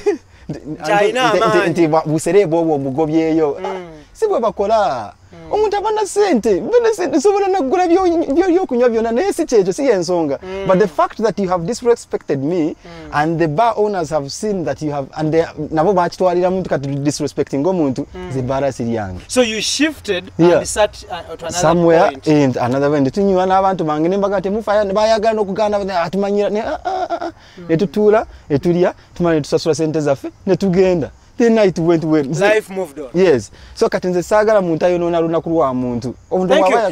Njagala tutunulire Alex. Yes, in the business perception, business line, I want you to advise the public.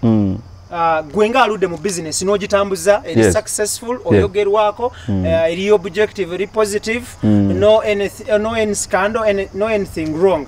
Advise the public in a business perception omuntu yena ayagala okola business in any business. Yes, ekintu kiri bwe kiti bwokola manyanga kati and then you do bad things and then you fall into a place which you are not supposed to be in, no sooner or later they will come back to you.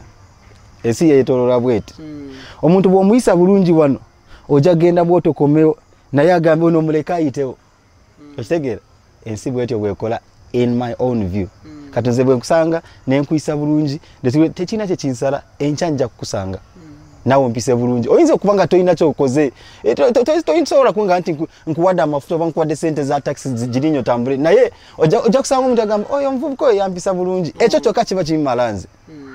So nze siisa abantu bubi ate I work professionally watu wateza sente bwezi njazikwa watu wateza time weti jobo okora watu okitegera. So my thing is customer satisfaction. Abana Uganda nebola ngotya ku TV nolangawa naye ebintu tebikola tebagenda kujja bajja rumu na studying oludako tebadda. So customer muwanga more than what they have paid for, then you benefit bajja kujja kati nze bine sikola chobola sina na sponsor sibikola nti njagala funa mfunya aba sponsor abesi sobola kuogera na ajana gamba tugenda kuwa million 7 tune bigambo byaffe twagala bobo okola comedy nga mubiyisa amweyo ngamba nede bigambo ebyo tebigenda kuyita comedy yaffe ate tebiyitawo gena n'ensanvuzo so nasikaza ensanvu yena onosigaza comedy nesigaza comedy wange ngatambula bulungi buli omu ali satisfied.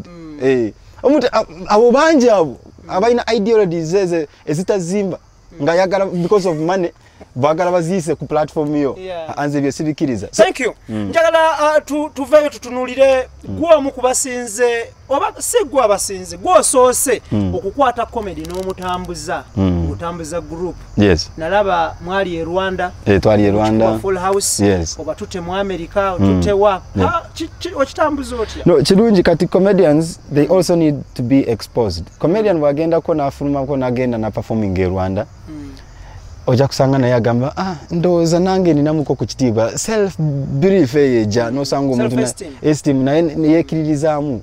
So ebyo mbikola sibikola na kufuna sente agende masaka embara to give back to the comedians. Comedian atagenda nga kweru kuingira agenda performing nze mwema na gigs ezo bwezi kasese twala ko comedian babiri twala ko basatu inchikola just na wo wabeereko because the sina muntu eyantwala yeyo nti kadukole ekubo bweriti naye kati lwakubanze kati yabikola I'm the first one in the line lwakisigana na mulala ate mbamba gamba olala kati yitono toyitanze nzeka.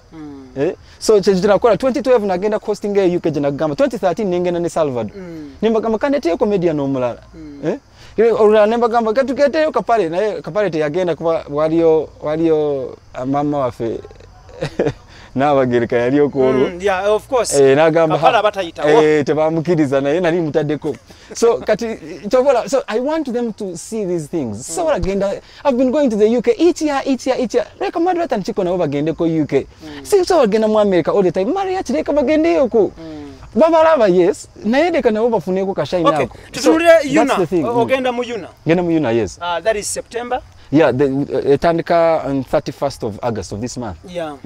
To September. To September like 5th. Ogenda ne bani entregio egendera mu bani ne bani. Ntwala ba comedians ntwala teacher Mpamire. Patrick Salvador jaringa host wa Yuna naye. Then tuna MC Mariachi, Madrat and Chico, Akite Agnes. That is your team. That's my team. This abantu beva mukwabo abagenda. Yeah, then the UK one I'm Zenji designing. I design the performances of artists and stuff. So natura ni Mr. Mutenza netugamba nti William Mutenza UK salute Uganda UK convention. Yes. Let's have an East African convention where we are all together. Because the script has been Ugandan convention. We know it's a Ugandan convention in the UK, but let's have it East African. So tugende Kenya, the biggest celebrity in Kenya is Eric Omondi. Netumujayo. So netugende Rwanda, netujayo Charina Nina. then never fava one like Eddie Kenzo. Yeah, so we're jamming it up like that. We shall have people like Big Eye or Baby Kurowa. Teacher, we are still finalizing who is going to perform. Okay. Yeah, so wait it your line up what way. Okay. Thank you so much. Jagala botuvayo to crossing over to online business. Yes. You have a YouTube channel? Yes, Alexmuhangi YouTube channel. Yemgo channel is a single call bulungi mu East Africa. Thank you. Personal channel tali attached to a media house. Yes, yes. Oba what. Abantu bano abazanya ku stage zo. Yes. Rights z'ebintu by'abazanye zikoma wa zitandikira wera zikoma wa. Content yabwe. Nze na comedy store. I give it them. Okay. Chiri bwe chiti. An earning gwe wokola. Sente zenkuwa. I am supposed to use your content on my page, on my channel, on TV. Yeah. But it is your content. To editing buli omune tumuwa. This is your performance. Yes, this is your performance at Comedy Store. That's why you see them. So who has the rights to upload? Everyone has the right to upload. It's me. I upload as Comedy Store, and that's what we agreed on contract. When you come to my show, from the money I pay you, nina rights as okolaga content work TV, neku online. Good. Yeah, and they are okay with that because we agreed with that like from the beginning. I don't lock them. You also go and upload your content. In any way. In any way. But now you see, like now my pages have a lot of following. So when I upload on mine, a lot of people will see. So that's why I think most of them end up not uploading. They are like, they even call me and said, "Naeka no kateke ye uwo antu baja kala banyo kusinga ngabo mbana kala be wange ne wawe bibera yo ne wange bibera yo." So me I upload as Comedy Store. Omuganda agamba muzirya temubula zitawa. Not all who are taking this route, everyone will take the route. Yes. Those who always go off the track. Yeah. Waliwo abakugana okutekayo waka wawe online. Because kati waka gwentekayo simanyi like simanyi kutekayo nti Big Eye ya shooting the video ne mutekayo no tutunule kati wali ku stage ku Comedy Store. Ya ku Comedy Store. The only challenge I had was like I posted Jaguar. Jaguar inalebe mutwara kati ne bansindikira email. They said we can see there's a video of Jaguar on your account. Yeah, he performed at my show. And I told him I would post his content. That's what we do. Then they said, they acknowledged it. I said, it's okay. We thought you had gotten a video and then posted it. So everything that has Comedy Store, I upload. Thank you. Rumors zaitingana nti Salvador Jewona azanya naita kukiriza kumu uploading. How true is it? By the way, he says I should not upload him. I don't know why. Simanyi, that's what I'm telling you. So you've never uploaded him? I have uploaded him before. Never also performing kugamba content or something. I don't know simanyi. I don't know the reason why. No muntu wagamba nti toteka performance yange eyo lunakuruno. Sijiteka yo. Ate Salvador manyo kungamba tojiteka. So sijiteka yo. And it's not an issue really. It's not like I'm dying to put his content because there's a lot. No. But if he says don't put it, I don't put it. Not all you say kastonsika. Sigala kumulamwa. Kubanga toyagala kutomera. Sijatomera tetandika kwegaria nawe kante bana genze danata de maulana ne rain. WOLOKOSO exenosos muyuji Ibrahim kasagemenya gange ndi wasanyo okubera ne Alexmuhangi on the show. Sanja wamanyi nnyo ali celebrated mu comedy industry ya East Africa. See Uganda, East Africa, quote me right. Ali celebrated mu comedy industry ya East Africa, crossing over to Africa. Njagala tutunulire olwaleero luno. Comedy waffe Alex. Yeah. Ng'abantu bamwemulugunyako nti okuwemula kungi. What is your take over that? Okay. Here's the thing. Ba comedians bandi badde tebawemula. Naye bw'oba mu audience zaffe. Comedian nte bagamba nnyo n'embeegayira ne bagamba banange temuwemula. Content ono wa TV, content ono gwe wemula kati tobola bati mukola mikolo. Nemba one reason why bo wemula mutaja kuita ku mukolo gwe. Nze nkola emikolo wakwa content wange tawemula. Naye kati gwe boja no wemula teba kuyita toja lekera okuwemula. Naye comedian ulwaja ku stage naye gere ekigambo ekimu bwe kiti ekyobwemu. Baseka nnyo. Nagamba wowe nnyini kasukali katuongeremu awo ka volume kanyongeremu. Kati that's the challenge. Me and I'm fighting saying don't. Ne comedian omanyi bwotuka ku stage on the battlefield. your war between you and making the people laugh. So you'll do whatever it takes. Kato ojano okola katinga mariachi, I'll tell you briefly. Mariachi na briefinga. Wawaja ku stage yange. Mariachi I has some dirty jokes. So wawaja I tell him I need 8 minutes of clean comedy. Tosabiriza sente omuntu era bora mariachi wawaja ku stage. The first minutes nebo muwa sente tayogera azikwata naziteka musawo. But he's now doing the content for TV, the content for YouTube, the content that is going to sell him. So abera focused on content. After 8 minutes nega yabamubalira wali. Those other counter wali counter. Yeah, for 8 minutes. After 8 minutes, the next 5 minutes asobola kuwemula muko. Akirizibwa. Oba ofunye gwe bya feed ya TV. Aha. So unkukiriza, that's when he goes now overboard. Nawe muna nakola bichi nagwa wansi. And then zirenda ezisigala yagala nyo omusajja za kusabiriza sente za abamufuwa abakola ki bebaje yawasemba naye bwajja ku stage gwe wegendereze kito twakikanyako nga abantu bagala nyo muwa sente omulenzi oyo kati because he's good. He is very good. So they mess up his act abaya akatandika ne bamuletera sente kati ne bamujja ku script. So kati the first set you have to do comedy. Abantu nabo bawulira dakika munana zinazo kyesente kino abantu bo abalaba comedy wonga bagagga nnyo because ndaba abantu bafulumye sente ne ziba nyingi nnyo Maria kinavaawo ne milioni 3 gwe novaawo ne milioni 2 bazikufuye n'omulala balina sente nyingi abantu ate kati ekintu ekyo omuntu bwakusiima akuwa sente waliwo nabo otalaba ku stage mira backstage na muhangi jangu bale nyo bambe kutandika kino ekintu mbadde ekiraba nakwata milioni 5 nazikuwa bwati nze bampita mwami gundi tusiima nnyo byokola nga tasobola kujja ku stage abo be basinga obungi teyagala amataala gamulawe kamera naye asobola okukola ekintu bwekiti. So someone appreciates you. Maria kitosobola mulaba ku stage notamuwa sente. Thank you. Njagala tutunulire point ya olwaleero luno munno bwe mwatandika ekintu kino Patrick Idring Salvador ya crossinze to Kampala Kingdom that is near UBC wagenda okubeeranga. What is your take over that?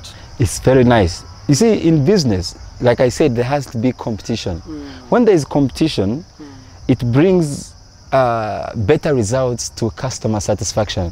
Kati watandika comedy nange nitandika comedy kati all of us, he has to work hard to reach where I have reached. Now I have to work hard to be better in a better position. Now so omuntu wa start health competition created. Omuntu wa ali makati aja kufuna munyo kuba we are now on top of our game, which is very good. Oyizo kusangulusa comedy store bade gamba katuba woyo oyo gravity ajabba kolera kati oyiso take ko gravity no gamba kanyongeleko basanyukire dala tight.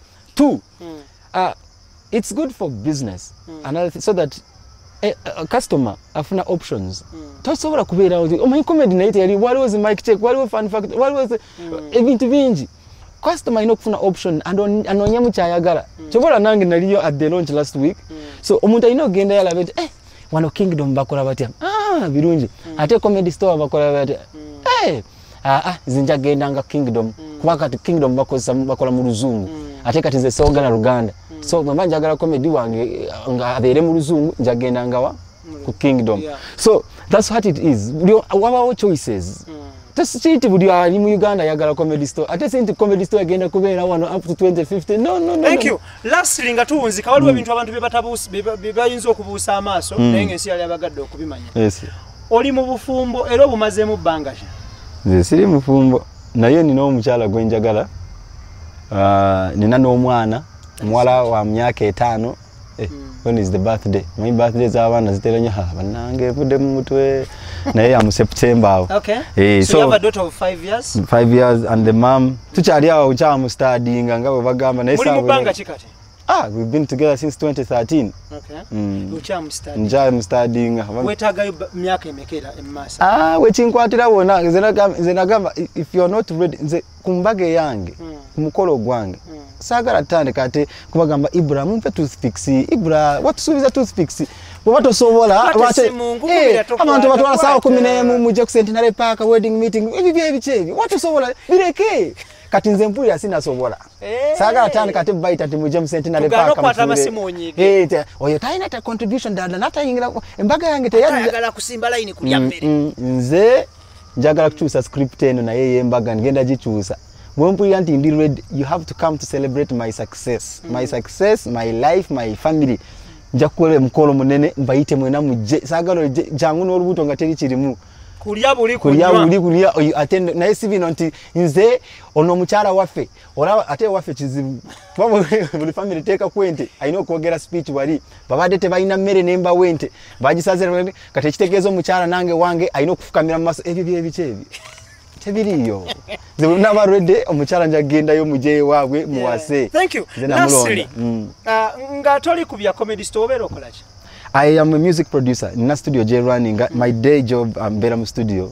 Music producer. Yeah. Nyimba chizokoze. Hey nyimba nyingi naye of late sichakola nyimba tezisasula.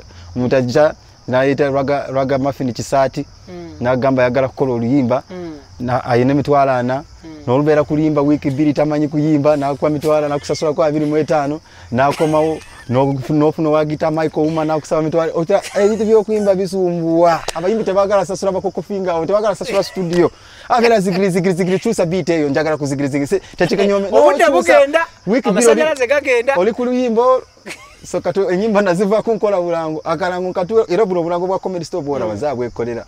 Yeah, kati nze nkola akalango in 30 minutes recording a video 5 minutes, I mean audio ndiko voice 5 minutes nenje mixinga akalango kasasula million 8 million 5 nkakoze mu one day, there's no changes. So I work with all these ad agencies. So mzembera mu studio nkola bulango. Oli mu bulango. Aba music bambe abayimbi muyambe kamereriwa. Muyamba abayimbi temuje wange kubakolera music. Na kwa music wa moyo temusasula sente mtu abonya mtwalo 15 nti and upcoming ndekanja kole echivu nakola kavuru sente ziya kusubiza mbubazi nzije ko twazimede mtu ade mbere kagembe ibintu bya music bisumbwa.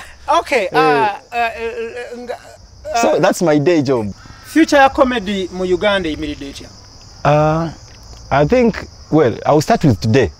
Ndaba tuli on track. Kuba ogenda okulaba ebivule ebisinga ba comedian babijuza okusinga n'abayimbi. Tuli kumpi. We are on the same line now. Owa tusinga ko katono. Musanga omuyimbi shibajuza nafe tujuza muko omuntu bwaffe butono. So yeah, we are going there. We are on the right track. Wesigala wano wetuli ngatuwandika comedy tetweyisa bubi mu bantu. Comedian ayambala bulungi ofune ekitibwa ky'abantu bawe ekitibwa. Tomorrow will be very far. Like in 5 years from now tujja kuba tu hosting aba comedians aba America. This year, if God wishes, I'm thinking so we are going to have Trevor Noah come to Uganda at comedy store. Comedy emyaka 5 kuva kati nsuubira ate nsaba tujja kubeera nga tuli ku world market. Africa yonange tutegedde nti Uganda has comedians. Nensi yonange tutegedde mu America nti tuleta ba Maria Kare ne bagenda Uganda ne bajja ne bayimba comedy shows. Oba no leta Dave Chappelle naveyo mu US najja wano ba Russell Peters nava Canada najja wano na performing mu Uganda. Our industry ja kuba esituse kati ngangamba ndaba je tugenda. Brian White jali mbera na ye ne kati mva kwogera na ye simu yange. I've just been talking to him. Jali. That is very good. Ate ye Jonathan Jali na ye tubera tuwogera online. He lives in the US now. Ne online tuba tuwogera nyera bogenda ku Facebook posts zange bichi abako oba Instagram tuwakonga tuwaya muko. Byagwa biri. It's okay. Business moves on. Thank you. Lastly nga tuwunzika njagala oweba na Uganda obako obusembayo. Otuwe ne program ya August Comedy Store, September ne myezi ejidirirawo. Okay. Now, ngabo tuwaga anti buli mwezi tuleta international star. Sija bige na munyo, you wait for us to advertise. Na next week we have Basket Mouth from Nigeria, the biggest stand-up comedian in Africa. Agenda kubera ko comedy store. Njagala kwebaza nnyo abantu mutu wagira nnyo zembera ntambule no sanga mutu ngalaba comedy store. It means a lot to us. Namwe mama mwina ye bibasumbu wa comedy store. Mujeje tuli mutugambe. We just want to get better. Naye tubasimanyo bwebali nnyo njagala kusimanyo abanamawulire. You guys have supported us. If it was not you, abantu bandi badete batumanyi nti jetiri. Bamujja ne mufune bitu byaffe ne mubitwale ne mubiwa abantu. Ensi yona katinga mwe WOLOKOSO. Ani atalaba WOLOKOSO. Ku Facebook ogenda kola voting kwali, ku YouTube kwali. So it means a lot. We don't take those things for granted. So we really appreciate you and we pray that you stay with us for some time. Mutu wagire nafe tweyongereko mu maaso. Naye tuina ya abana abato abagala kuyingira comedy industry. Mbanga jembi namwe muje fe tuina platforms muje tubayigirize how to become a comedian so that it's not us alone. Twagala nature nothing ngabo tugambi nga tuli waka nga tubala namwe nga mutu wale ekintu. Yes, so bye byange sigadde nga Muhangi webale nnyo WOLOKOSO extra. Thank you so much. IBRAH. Thank you. It was a pleasure. Thank you so much. IBRAH K mukasage manya gange njagala kujjukiza abantu nti October 26 South Africa Stakit Awards zigenda kubeera zibumbujjawe South Africa 26th of October Stakit Awards tubereyo tunyumirwe ekintu nja kubanga mbibaleetera live ngamba wa buli kimu nga bwe kitambudde wansawo nja kutumira abantu mwena abatulaba across the whole world. Thank you so much. Lodge upon yourself. Nkone ku bantu bano amanga ba bloggers okuli trending showbiz big on yourself big up on yourself. Bossa live lodge upon yourself. Mukulu Mozero Rhymes lodge upon yourself. Big I UG so muyimbi ngamba the blog and the website lodge upon yourself. Stewart yourself team jenkoze nayo kuvira dala muntandikwa Idris Lukwago lodge upon yourself. Chiza Kalemet big on yourself. Daniel Mugo lodge upon yourself. Then omukulu Tony Senabulya IBRAH K mukasage manya gange mbagaliza ebirungi mubere bulungi omukama bakume tukwatagane omulundi oguddako. Stay blessed. Mwebale kusubscribinga abatanaba kindly subscribe WOLOKOSO extra MUG for latest information regarding all your celebrities mu ggwanga Uganda. I sign out. Mubere bulungi mweraba. Alex. Yeah. Mwebale nnyo obudde. Amina nawe webale. Kale muganda. Amina webale.